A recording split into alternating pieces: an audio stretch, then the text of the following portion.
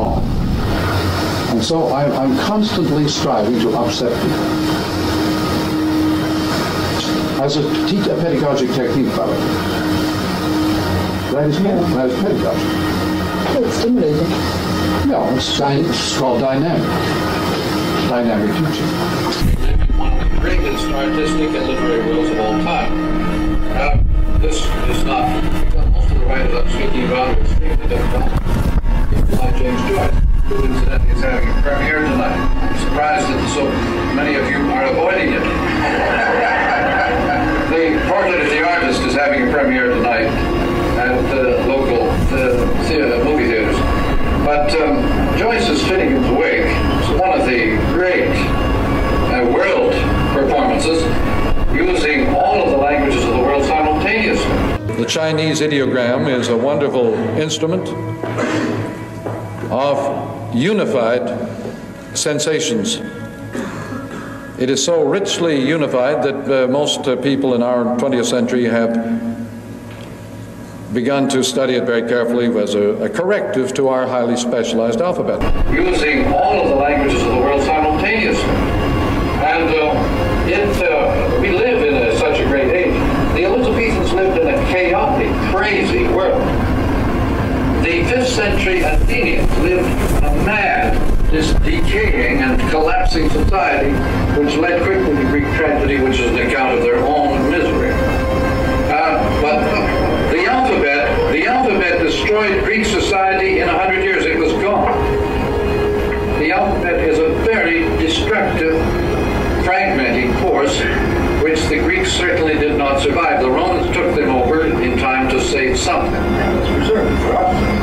Okay, but the effect of the alphabet on the Greeks was violent. And they gave us great institutions resulting from that misery that they went through. But they became so intensely individualistic and competitive that they destroyed themselves very quickly. To a law-abiding, duty-less citizen. It's a civil war among the media. That's right. How about the Washington Post? Wasn't it also a civil war among media? Yeah.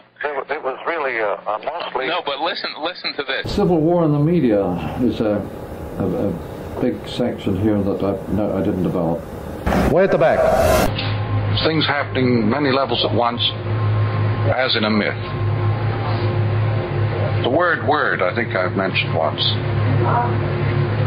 is mythos in Greek.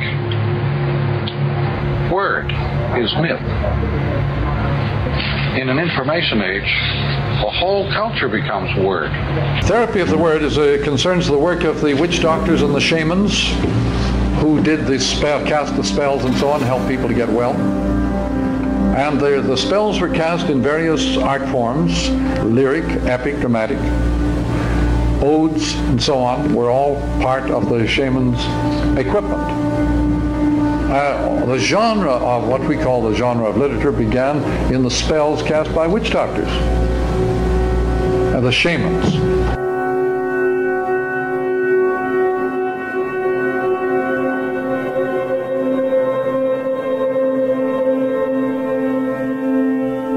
The alphabet drives people toward extreme forms of egomania and competitiveness.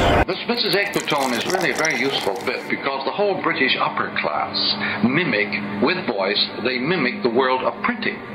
This puts the lower classes way down because they still retain many of the characteristics of pre-print in their voices.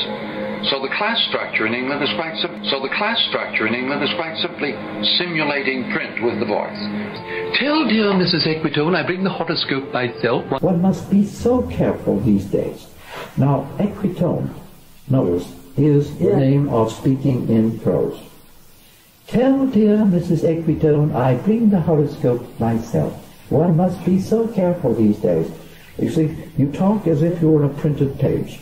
Equitone, yeah. Yes. Equal to. The alphabet drives people toward extreme forms of egomania and competitiveness. But that is only by people who take it seriously.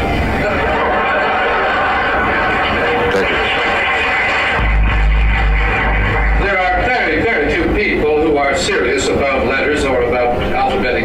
I'm glad I got to hear it. It was on Spinoza.